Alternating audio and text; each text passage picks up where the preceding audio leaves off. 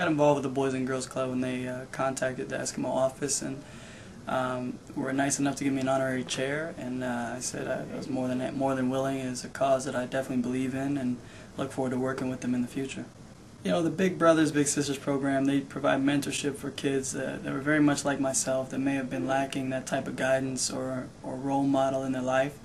And you'd be surprised how you can influence a young person's life just by your presence. A lot of times it doesn't take a lot of effort or a lot of time on your part. Sometimes just be an example for them to see how you do things might be enough to impact them. So I encourage everybody to do that. They said I can have my own little brother here shortly, so I'll make sure I'm involved in the mentoring program here this spring. So I'm excited about that. And other than that, I'm mentoring my young son. He needs as much role modeling as he can get right now.